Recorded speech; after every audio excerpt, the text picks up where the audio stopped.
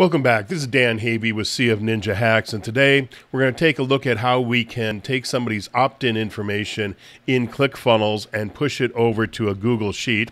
So let's just take a look at our opt-in form right here. Of course, you're going to build it on an opt-in page type, and we have a name field. And you can see here all your different options here. You got your full name, first name, last name. In this case here, I'm using the full name, your email address, your phone number, etc., etc. And then down here on this last one, I used a custom field here just to make sure that would work right. So I chose custom type, and then I just typed in, this would be custom type here would be our shirt size, and then somebody can put in whatever size shirt they have.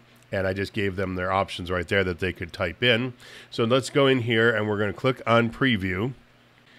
And because I already run through this once, it pre-popped everything. It's got my name, my email address, and the size of my shirt. So we're going to click on here to sign up.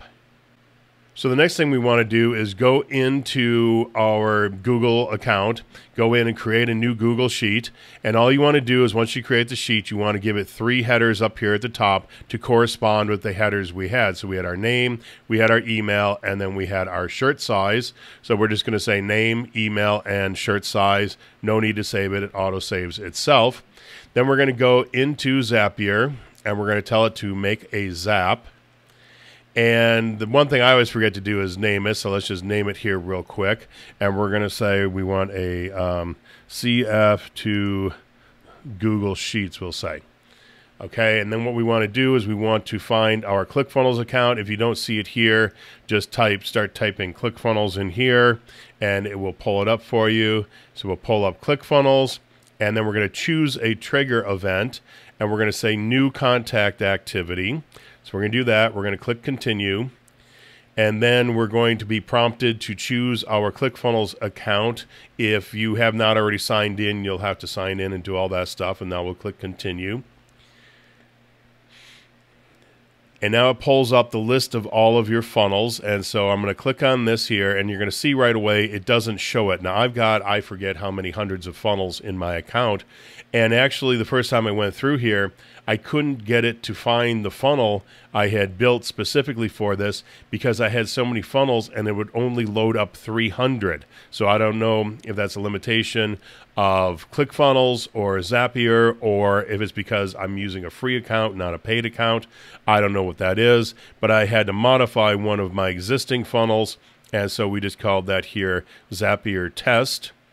And then we're going to go to our funnel step, and we're going to click on this. We're going to load it up.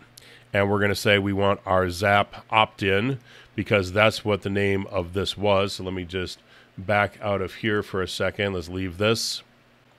So you see the name of the funnel here, Zapier test, and then the first page here was Zap opt-in, which is what we want. And then what we're going to do is we're going to click on continue, and we're going to test the trigger.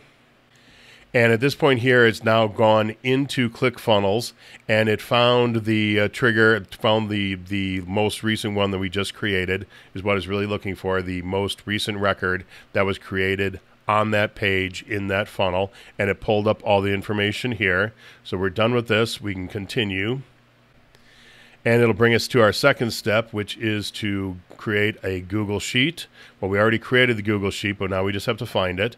So let's choose an action. We want to create a spreadsheet row. Click on continue.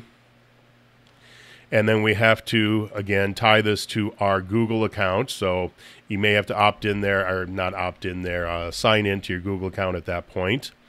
And then we're going to choose the drive, and we're going to say here we want this on my Google Drive.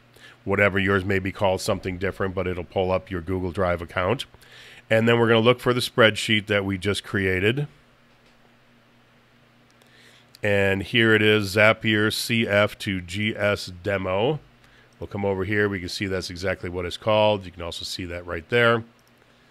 And then we want the worksheet. We only have one worksheet in there, so that will be sheet number 1. And now in here, what it did is it went out and found the name, the email, and the shirt size.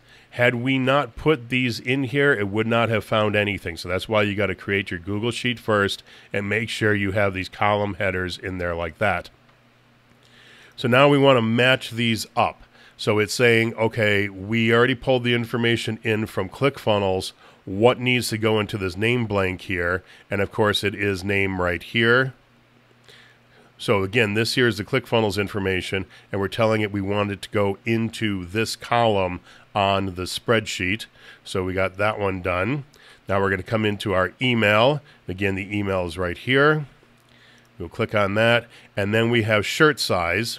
Now, because this is a custom field, this one's a lot tougher to find, so we're just going to click on Show All, and we're going to scroll down on the page, and we're going to slowly scroll down here until we come up with our shirt size.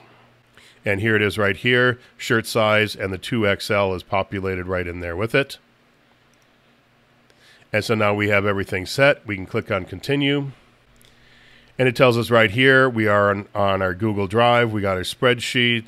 We got our sheet 1. We got the name, email, and the XXL size. And so we're going to test and continue. So now it says the Zap is ready. And we can turn on the Zap at this point. But of course, it also took our test information and sent it over to our sheet. And here it all is. It's the name, email, and the size of the shirt. So that's it. That's all you got to do besides, like I said, turn on your Zap right there by clicking that, and then you are good to go, and every single lead that comes into ClickFunnels at that point will immediately be sent over to a Google Sheet. So as always, if you got any questions, just let me know.